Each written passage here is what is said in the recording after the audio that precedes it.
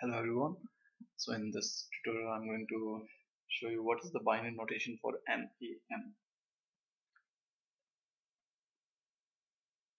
So this is actually stands for not a number, and this is used to represent a values which cannot be defined. So we can say undefined values or which cannot be represented. So what can generate NaN? So if you try to divide 0 by 0, so the outcome of this operation cannot be represented, cannot be defined.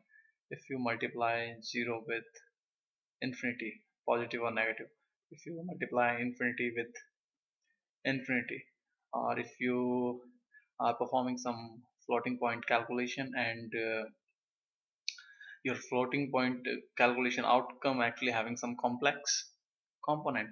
So for example, if you are trying to perform this one, so it will generate NaN. So IEEE 754 standard defined representation of NaN. So we are looking for single precision, means 32 bits. So the first bit is sign bit, but in this case 0 will be stored. Next 8 bits, this is used for exponent. So in this case every bit will be 1, and the remaining part is mantissa, 32 bits.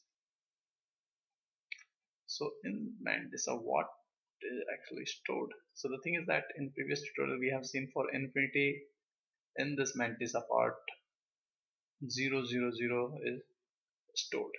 So in NaN case, anything except this combination, okay, anything can be stored here like 00101000, but you cannot store this one because this one is used for infinity representation. So anything except all zeros. So this is the binary notation according to IEEE 754 for NaN.